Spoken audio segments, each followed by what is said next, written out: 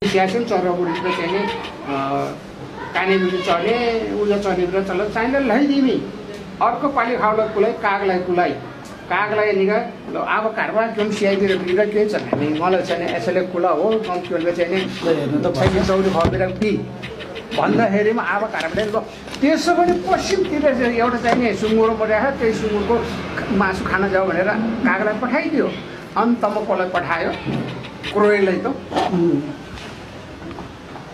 क्रोइ क्लोबेतिर ल अब घरमा जुन सिआइदिएर छ उसलाई चाहिँ नि गजले स्या चौरीतिर पुलालो क्यों छैली मन सिआसेन मिठोतिर अब घरमै तोडिने स्या उत्तर दिशाले मैबुडी सिसिने सब मैबुडी चाहिँ स्या चौरीतिर अब घरमै क्यों छैली हालत त तपाईँ बेला र म खाना छैली स्या चौरी अब म त्यसलाई उद्धार लम्बी अनि खालि उद्धार लम्बीतिर अब घरमै दुईतिर विश्वास आता चाहिँ दुलो छत्तीसँग मलाई उद्धार लम्बी स्या मोद पनि रोडले पुछार चाहिँ पहिला ठ्याप्पै नियमन मोइखो गिरेगी चाहिँदेखि पुछार आएदेखि ठ्याप्पै नियममा मोइ मैले अब कारबार हेरेर देखेँ पुरै चाहिँदेखि चुन्नीमा खाना थिइनतिर अब कारलाई नियमिततिर म एकदम छोटोमा भन्दै जान्छु है अनि यो ढुङ्गो चाहिँ तपाईँको मोदबेनीको शिरमा लगेर राख भनेर अर्डर थियो उपसमिति अनि त्यो ढुङ्गालाई लगेर शिरमा राखेपछि विश्वास लाग्यो अब कारबारलाई विश्वास लाग्यो त्यो छोराहरू चाहिँ तारा हामी खेलिराखेकै छ उपसमिति हो अन्तमा गएर के गर्यो जिल्ला अहिले गठन गरिने केन्द्रको उपसमिति हो तर यो जिल्ला समिति गठन भन्ने हुन्छ जुन चाहिँ सिन्ने मिन्नेलाई क्यू खान नारबे चाहिँ गरा भोरंगला ठीक छ नि है टिबेतिर भाषा मिलेन सिरानापट्टि क्यू खाना सिन्ने मिन्ने सबभन्दा पानी गएर टिदे बेगर चट्टी अर्को के छ समय चाहिँ तारा लिदियो चाहिँ पहिला सुरेर तोलाई त्यता उपस्थिति छ है कारबाहीमा आशिसिम बिमरी सिन्ने मिन्ने आलत बेला चाहिँ उले पहिला सुरु पर्व नमै कुलै पर्व तान्न हो गडेला माछा पठायो गडेला माछाले पर्वलाई अनि त्यो गडेला माछालाई पठाउँदाखेरि गडेला माछाले एकदम पानी धमिलो गरिदियो त्यो चाहिँ पुरा क्रोइरोफिलले बुझेन नबुझ्दाखेरिमा आफूले सिन्ने गरेको ठाउँको चाहिँ पानी धमिलाइदियो भनेर उसले ल्याएको चाहिँ नि नाम्लोको पाताले हालिदियो त्यसलाई फर्को ताङ्गालाई नमस्ते हजुर नमस्ते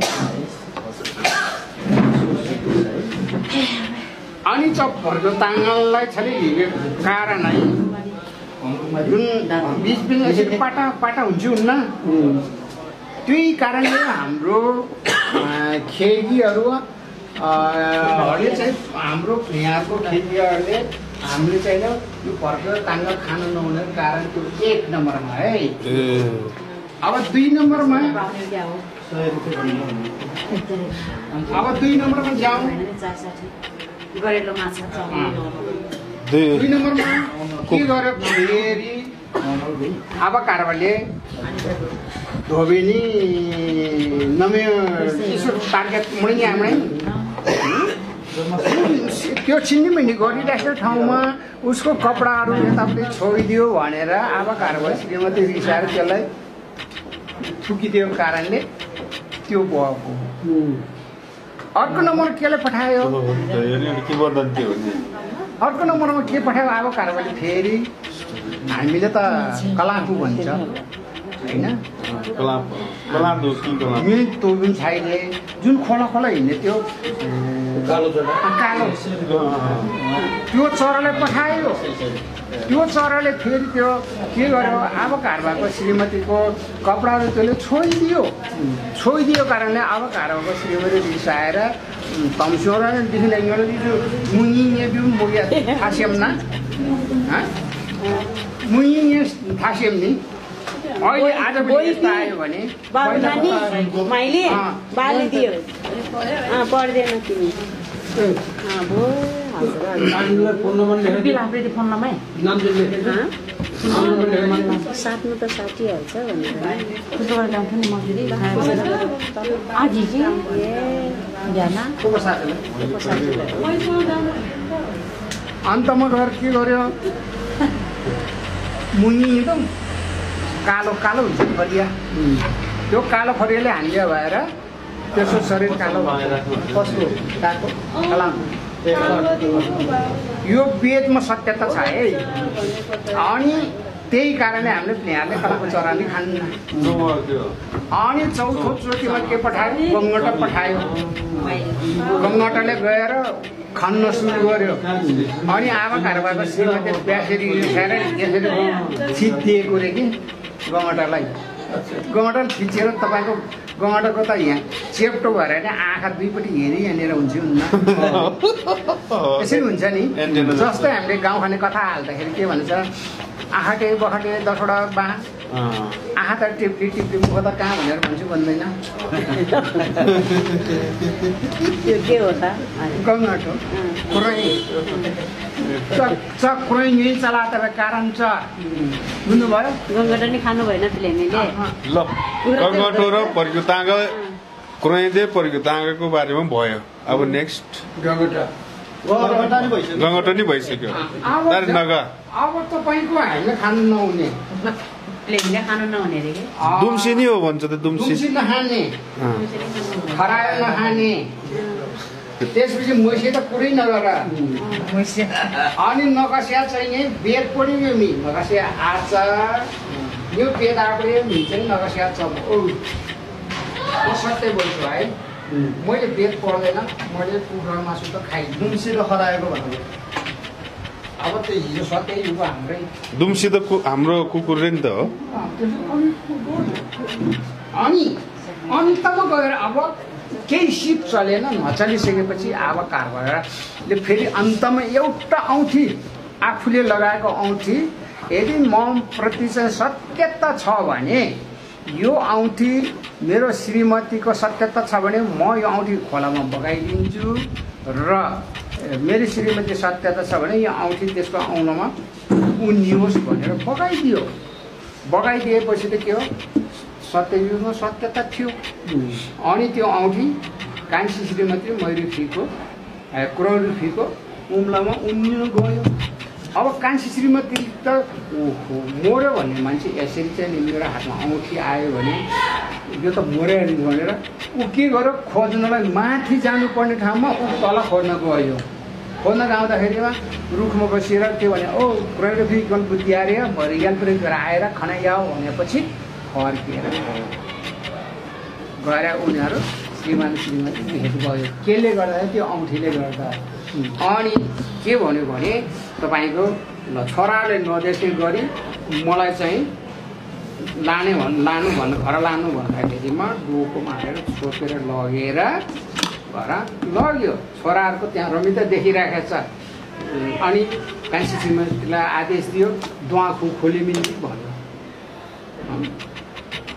अब हाम्रो पुरानो भाषा गाउँतिर त झ्याल भन्दा क्या दुवाफुङ त भन्छ होइन त्यो खोलिदिएर पनि हेऱ्यो हेरेपछि लोङ्गलको चाहिँ नि धनुबाड पोबी भनेपछि उसले ठ्याक्क के गर्यो यो मेरो श्रीमतीको चाहिँ नि म प्रति सत्यता छ भने यो धनुबाड मेरो श्रीमतीको नथकमा लागोस् यदि सत्यता छैन भने यो कतै हुर्किएर जाओ भनेर ठ्याक्क हानिदियो त्यही बेलामा नौ भाइले नै हानेको बाउले नै हानेको र 10वटा बाण भयो त्यहाँ अनि भाइहरू उफ्रिन थाल्यो लो मेरो बाण लाग्यो भनेर उफ्रिन थाल्यो अनि कान्छो चाहिँ छोराले के भन्यो भने दाइहरू तपाईँ किन झगडा गर्नुहुन्छ यो बाण चिन त पहिला भनेर भन्यो अन्त म त बाण त कस्तो त्यति भइसक्यो त्यही कारणले गर्दाखेरि मान्छे अब कार्बाले 7वटा छोरीहरूले भुटिनुहोस् भनेर श्राद्ध दियो सबैले बोलाइसकेपछि छोरालाई चाहिँ नि अब जस्तै आकाशको मेलामिली हुन्छन् एक अर्को चट्याङ हुन्छन् दुई जस्तै तपाईँको चाहिँ असिना पानी तपाईँको कार्यक्रम गर्यो नि त तपाईँको खोला नाला पहिरो आदि गरेर 8 छोराहरूलाई यसरी श्राप दियो र कान्छा छोरालाई तँ चाहिँ कान्छा छोरा हो मेरो धनुबाट चिनेको हुन तँलाई चाहिँ कोदामो भनेर श्राप दियो।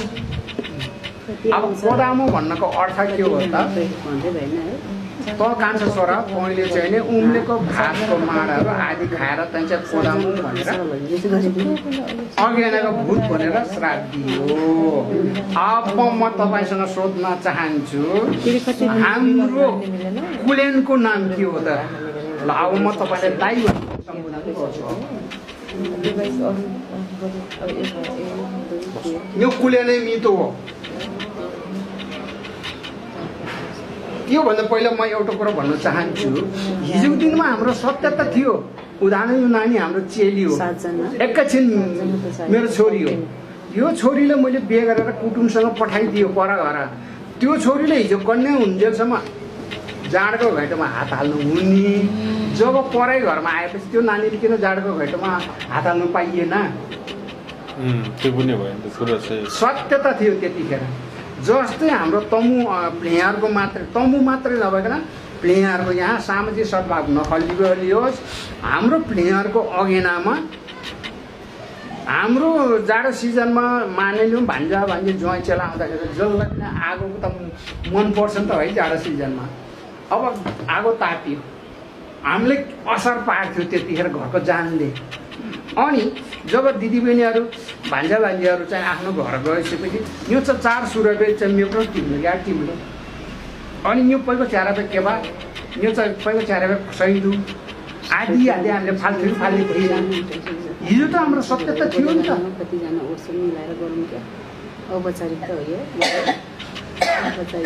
त्यही कारणले कसैले ठुलो गठन म यसमा एउटा दुविधा भएको छ। डाक्टर जगमानले के भन्यो भने दर्ताको लागि हामीले बुझेको ल दाइहरूले भन्नुहोस् अर्थ थाहा छैन। ल त्यसो भने मान्छे आउँदै गर्छ, म समय पास गर्छु। अब यसको लागि कहाँ जानुपर्छ यो बारेमा सिक्नलाई सिक्लेस जानुपर्छ। अस्ति म सिक्लेस पुगेर आएँ। तपाईँहरू यहीँको यहीँ गएर सिक्लेस गएर फुइक्यु नुहाइन सिक्लेसै गएन फुइक्यु सिक्लेसको गाउँभन्दा माथि छ, जुन हाम्रो बालाजीको धारा जस्तै छ। यो फुइक्यु भन्ने कतिवटा धारा छ त त्यहाँ? एउटै धारा कि 108 धारा छ? कतिवटा? एउटै धारा लस्कारै छ। लस्कारै। अनि त्यो फुइक्युलाई तपाईँको एउटा बोतल लिएर जाने, अनि आफूले नुहाउनु, अनि त्यसरी बोतलमा हालेर ल्याएर आफ्नो घरको ड्रममा खनाल्नु, अनि सबै परिवारलाई भयो। अब हामी प्लेयरहरूले चाहिँ खाना नहुने कुरा र अब सिक्लेस जानुपर्छ पहिला।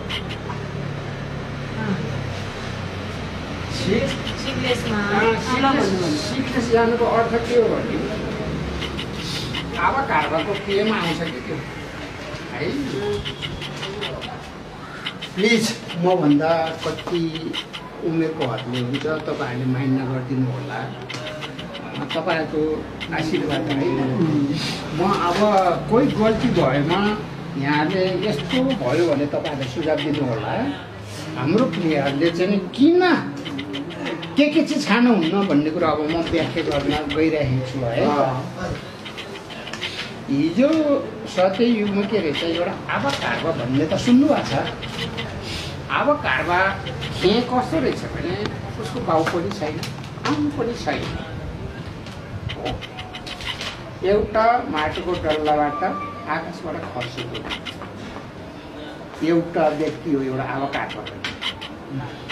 अनि आबा कारबाको जेठी श्रीमतीको नाम हो मैरुफी र मैरुफीको कोखबाट जाय जन्म भएन भनेर उसले के गर्यो, कान्छी श्रीमती बिहा गर्यो। कसको दमालाको त आफ्नो दमालाको नभइकन छोराहरूको दौतरी। कान्छी श्रीमतीको नाम हो मैरुफी। के भन्नुभयो रे? मैरुफी। क्रोइरुफी कान्छी श्रीमती अनि कान्छी श्रीमती जेठी श्रीमतीबाट चाहिँ नि गाईजन्म भएन भने उसले अर्को कान्छी श्रीमती बिहा गरेर आउँदा आउँदा के भइदियो दैव संयोग जेठी श्रीमतीको कोखबाट 9 भाइ छोरा र 7 बहिनी छोरी जन्मियो सुन्नुहोस् है। अनि त्यो जन्मिने बित्तिकै के भयो त्यो श्रीमती चाहिँ बितिहाल्यो। अनि अब कारबारले त अब बाटोमै थाहा पाइहाल्यो। अब उसको ध्यान बित्तिले हेर्दामै होइन आइसकेपछि के गर्यो त घर आइसकेपछि तपाईँको कान्छी श्रीमतीले के भन्यो भने ल क्रोइरुफी यो पसिनालाई चाहिने स्याहारको कारण नचाहिने चुचाहिने सर्कत लगा यताउति लग ओ बिर ससे ससलतैर त्यो गोरु है म एकदम सारांशमा खिच्दै जान्छु है। यो चाहिँ हाम्रो भन्दाखेरि समय लाग्छ। अनि त्यसपछि के भयो त तपाईँको एक दिन चाहिँ के भयो जुन छोराहरूलाई उसले अब खेती आइसकेको थियो होइन खेत रोप्न सिकायो खेतीपाती लगाउन सिकायो अनि डोकाहरू बुन्न सिकायो। अनि एक दिन के गर्छ छोराहरूलाई मौरी काट्न जानु पर्यो। अब एकदम मौरी काट्न सक्यौँ होइन। अनि त्यसलाई पर्याङ भन्छ जुन ठुलो लट्ठा बनाउने कि बाँस र त्यो बाँडियो के गरेर मजासँग बाटेर यत्रो यत्रो लट्ठा बनाएर दोहोरो बनाएर बिचमा भर्याङ बनाउँछ नि त्यस्तो बनाएर एकदम पिलेर मजासँग बोकेर जाने। त्यसो गरेर कालीप्रो ल्याइ कालीप्रो भनेको तपाईँको सिक्लेस र ताङतिङको बिचमा पर्छ। अब कारबारले मौरी काटेको थियो। अनि के गरेछ त भने छोराहरूले न त छोरालाई मन पर्यो न छोरीहरूलाई मन पर्यो। अब बाउलाई चाहिँ आज यो मौरी काट्यो भिडबाट खसालेर मारिदिने भनेर छोराले षड्यन्त्र रच्यो। अनि अब कारबारले के गर्यो त जेठालाई जाऊ चढा भन्दा जेठाले मान्दैन। एवं रीतिले 8 भाइले भनिसक्दाखेरि पनि कोही पनि नमान्दैन। त्यो कान्छो चाहिँ के भयो त सानै भयो भने त्यसलाई पठाएन र आफू चढ्यो मौरी काट्न। मौरी काटेर त्यो जुन हाम्रो गाउँतिर लेकतिर त्यो बच्चा पुग्ने कोर्का हुन्छ हुन्न त्यस्तोमा चाहिँ तपाईँले के गरेछ त्यसले तानेर त्यो कोर्कामा हालेर छोराहरूलाई तल पठाइदियो। अनि छोराहरूले खायो मजासँग खाइसकेपछि न्यु खोज्यो छोराहरूले। आफू चाहिँ राम्रो राम्रो मको चाका खाने हामी नराम्रो दिने यस्ता बाउले त मार्न पर्छ भनेर छोराहरू के गर्यो त पर्याङ गएर बन्चरोले काटेर भिडबाट खसाल्न सुरु गर्यो। अनि अब कारबार त्यस्तो शक्तिशाली व्यक्ति यदि चाहिँ मेरो शक्ति त छ भने मेरो शक्ति छ भने अहिले तुरुन्तै यहाँ मल लुक्न सक्ने एउटा ओडार बनोस् भनेर अब कारबारले भन्यो। भन्ने बित्तिकै तुरुन्तै ओडार बनिहाल्यो। अनि के गर्यो त अब कारबार त्यो ओडारभित्र बसेर आफ्नो ज्यान बचायो। त्यो पर्याङमा चाहिँ खुरुमुरेर तल खस्यो। अनि छोराहरू के गर्यो त किफिली राम्दै भन्दा मतलब सिसिलो बजाउँदै ल न्युम बाउसियाई भन्दै उनीहरू हारा हो गर्दै आयो। आइसकेपछि घर आएर कान्छी आमालाई के भन्यो भने बाउ चाहिँ नि कालीप्राले तेरे सियाई क्यों या सिन्धी मिन्डी लौरीतिर बि त्यताको भाषा र यताको भाषा खराब पर्छ। मैले बोलेको बुझ्नु भएको छ? सिन्धी मिन्डी भनेको बुझ्नुभयो बाबु? सिन्धी मिन्डी सिन्धी मिन्डी भनेको हाम्रो चौँ भाषाबाट छाकखलखोर गर्न जाऊ भनेको के ल बाउ यसरी सुर काँडी सबै गर्न जाऊ भनेको बाउ मर्यो भनेर त्यसो भनेर कान्छी आमाले त्यसो भन्यो। अनि होला त नि भने कान्छी आमा के गर्यो सिन्धी मिन्डी गर्नलाई तयार भयो। अनि छोराले के भन्यो तपाईँको नाकको त नथा दिनु भनेर माग्यो। अनि 9 भाइले मोदबेनी ढोमा फेरि तारा हान्यो। सिक्लेसको गाउँ भन्दा मुनिपट्टि छ त्यो मोदबेनी ढो भन्ने। अनि अब कारबारको घर पुरानो पहिलाको घरको भग्नावशेष पनि छ त्यहाँ है। अनि कैदु ढाल्यो। अब कैदु सबैलाई दिनुभन्दा पहिला नाङ्लामा राख्दैन हाम्रो चलन। पहिलो सुरुमा सेते वाम गया हुआ सेते वाम तेलमा ए खेले सरके नासर मियाटी च्याचो नसी सरके नास भगवान एउटा आगो पहिला राख्यो दोबाटोमा राख्ने हामी त पेतालुताको छोरा हो। त्यो कुखुराकै राख्नुपर्छ कि अर्को राख्ने हुन्छ? होइन कुखुराको भन्न खोज्यो होइन उदाहरण दिएको होइन त्यो पनि अनुसन्धान गर्नु त्यसरी सेते खान्छ भनेपछि खान्छ होइन सेते घ्याल्चोक तेर्से अर्को घ्याल्चोक गोर्खाको के अरे बेनी गाउँ त्यसपछि भुम्रीचोक त्यसपछि मनोकामना भूमिचोकमा पनि फ्लेमेहरू छ नानो चेपाङहरू मात्रै थियो त त्यहाँ त मन नपुगेको ठाउँ कहाँ होला? ए होइन तपाईँ जानुभएको कि फ्लेमेहरू भएको ठाउँ भूमिचोकमा है चेपाङहरू बेसी भुम्रीचोकमा 18 धुरी छ, मनोकामनामा 24 धुरी छ, घ्याल्चोकमा 56 धुरी छ। ए मान्छे उपस्थित भयो त्यो पुछाएँ अस्ति 2 दिनको कार्यक्रममा भव्य बाबा है बोकेर मात्रै हो 17 गाउँको आमा है दाजुभाइ लङजुङमा कसले गरेको त्यो वरिष्ठ उपाध्यक्षले गरेको त्यो उपाध्यक्ष दाइ नि एकदम टाटो छ है पूर्णसिंह दुई दिन म त मेरो यो पछाडिबाट आएर लिएको सबै गोलीबाले आशीर्वाद दिएर भए पनि नत्र भिडबाट पुग्नुले भाग्यले बाँचे। त्यही जिल उहाँ तनहुबाट लङजुङबाट आउँदाखेरि कार्यक्रम सिद्धिएर लमजुङ कुन गाउँ हुने भयो? हजुर ल म सुरु गर्छु ल सबभन्दा पहिला नेजाबाटै सुरु गरौँ है। हुन्छ नेजाभन्दा उतापट्टि चाहिँ त्यसलाई तमु भाषाबाट कुली डाँडा भन्छ, त्यसलाई चाहिँ नेपाली भाषाबाट कालाघिरिङ। कालाघिरिङमा हाम्रो भ्लेसुदिएको कान्छाको सन्तान कालाघिरिङ र वीरपुस्तुलमा छ है। ल तपाईँहरू उम्र भाषणहरू त्यसलाई कुली डाँडा भन्छ तमु भाषाबाट। अहिले हाम्रो भएको त्यसपछि पङ्गुटो है, सेरेटो, घैसटो, त्यसपछि चाहिँ भिरपुस्तुन, बाहुन डाँडा, तल्लो बाहुन डाँडा, नाइचे, भलमखोला, भलमचौर, घनपोखरा, अब बिर्सिनै गएको नायु, नायुपछि लामा गाउँ, त्यसपछि आएर भुजुङमा पनि एउटा घर रहेछ। भुजुङलाई समेत मैले समेट्यो। भुजुङको 7 भाइ छ छोरा। हाम्रो परिवारबाट छुटेर गएको रहेछ। धेरै वर्षपछि भेट भएर अहिले हामी जोस आउने जाने गरिरहेको छ हाम्रै भाइ खलकबाट। होइन त्यो कसरी हो नि एउटा घर छ, गाई गोठ लिएर उतै गएको रे के बजेले कसले लैदिएको रे कि त्यसरी गएको छ। तपाईँको 7 भाइ छोरा रहेछ। पार सुब्बा हो क्या उहाँको नाम? पार सुब्बा। कसले कुखुरा खाँदो रहेछ, कसले कुखुरा नखाँदो रहेछ त आदर्शज्यू।